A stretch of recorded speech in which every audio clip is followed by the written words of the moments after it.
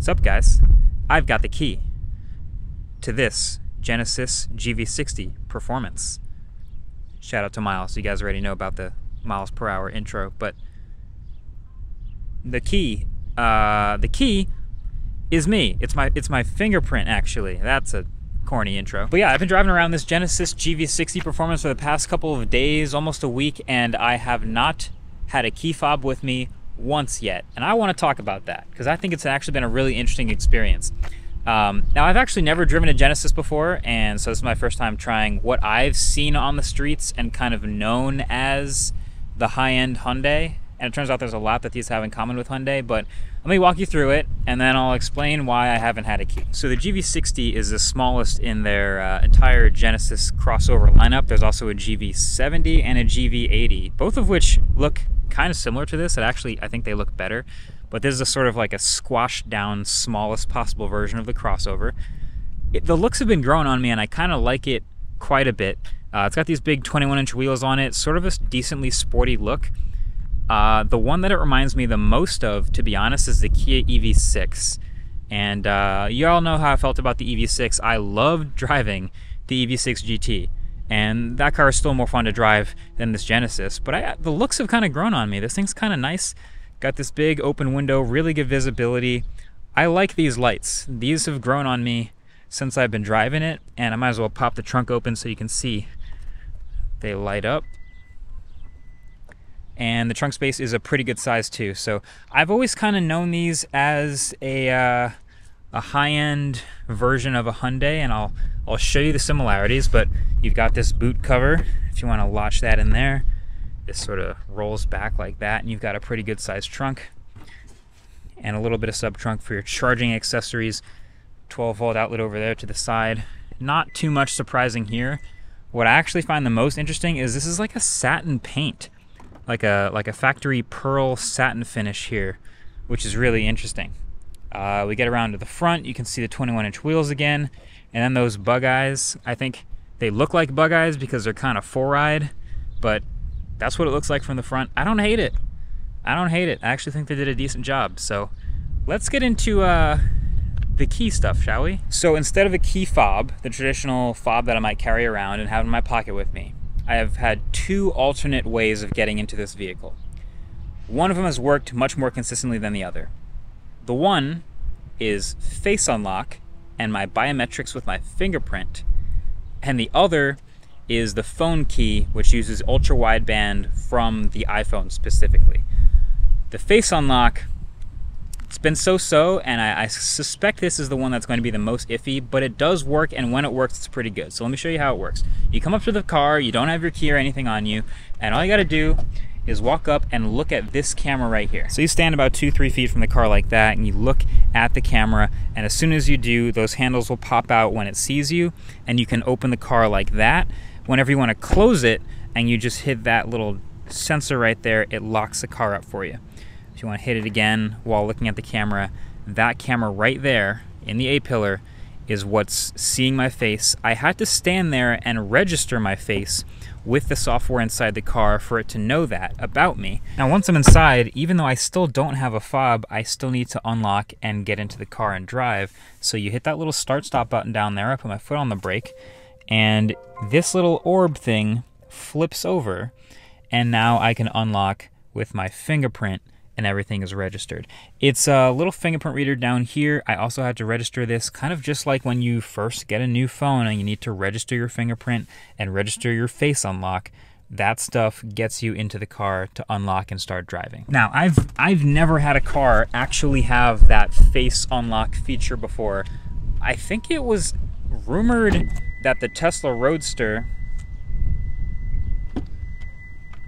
I hate these on-off buttons in cars, man. Just turn off when I get out.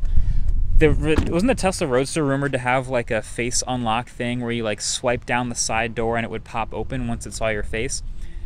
Kind of weird, but I've never seen it in a car. Here's the reason why I don't like it. There are too many variables, and it's not quite consistent enough to be like seamless and smooth every time like the second option is. Number one, because I walk up to the car, everyone is a different height, and this is a wide enough camera to get me at 6'3", but only if I look down a little bit or hunch down a little just to get into the frame of view. I imagine if you're shorter or taller, you might have some different experiences. But also number two, in weather. If I'm ever wearing a mask, if I'm ever in the rain, or if I'm ever, God forbid, in a cold environment and it's snowed or there's like ice or anything covering this up, I don't even know if there's heat elements in here. I'm testing this in the middle of the summer, but if the heat elements aren't strong enough, you're gonna have just this camera frozen over, and that's not a good way to get into the car either. So it's neat that you can do it, and it's cool that it actually works and does well sometimes, but I much prefer the second way, so let me show you that. So the second way of getting into the car, I've walked away so I can demo it for you, is the phone key. But this is not like other phone keys. So what you've probably seen and been used to with other phone keys is a Bluetooth app, a Bluetooth phone key, something like what Tesla has or what Rivian has. And to be totally honest, those have maybe like a 75, 85% success rate. A lot of times I walk up to the car and stand next to it for a while and nothing happens. This, we've seen in like some Apple keynotes and some events where they talk about this like ultra wideband key. And well, I'll just show you how it works. I put it in my pocket here, and I've had basically 100% success rate where not only does it unlock every single time pretty quickly, and I'll just hit the button on the car when I get up to it, but it also knows by the time I get to the car which phone key I am. So when I walk up to the driver's side door, it knows, oh, you're the one with the driver's side profile. And when I get in, it's adjusted the settings of the car for me. So it's gonna unlock, I'll jump in, and when I do, you'll actually see it just knows that it unlocked with the phone key by telling me on my wrist, yeah, I used the phone key from the phone, then I get in just like normal. So besides the satin white paint, you've got the speaker system all around this car by Bang & Olufsen. This is an entirely blue interior with green stitching, and it kind of has an interesting vibe to it. I don't think I would choose it, but I kind of get it. Here's one thing neat. You have adjustment for the driver's side, passenger side front seats on this side. They're also down there on the other side if the passenger wants to adjust them, but I've never seen that before. So if I just want to move the passenger seat around, I can do that. Then you've got this little crystal ball thing here. It's totally non-functional until you put your foot on the brake and hit the start-stop button. And then it flips over, and it's your gear selector. Drive, reverse, neutral, park, and it kind of glows a little bit.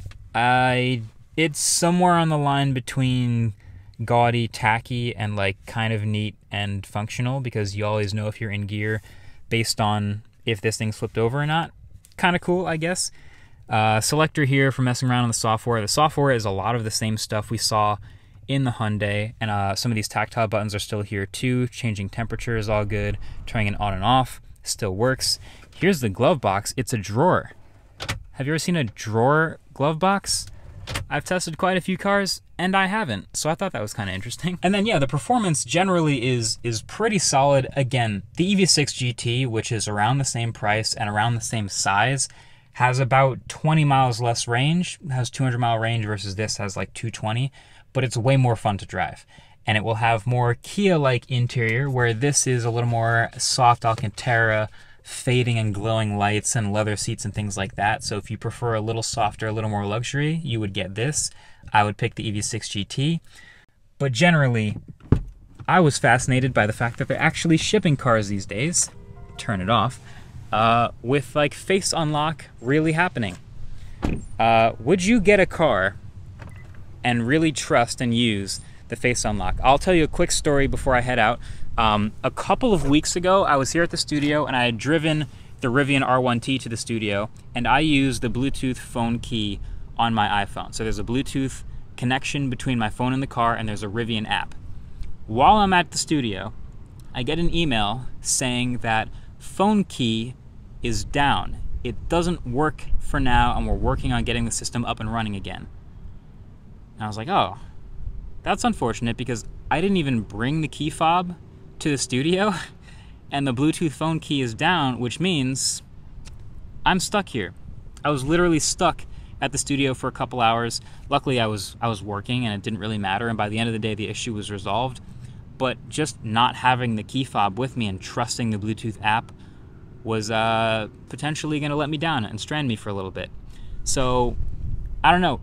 If this is a little bit better or potentially much more reliable than the Bluetooth phone key, I could see this being a much more ideal feature, but obviously not every phone can do this, not every car can do this.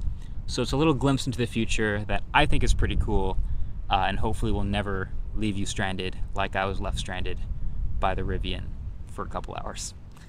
Either way, let me know what you think. Genesis GV60, would you trust your face to unlock your car? Thanks for watching. Check you in the next one. Peace.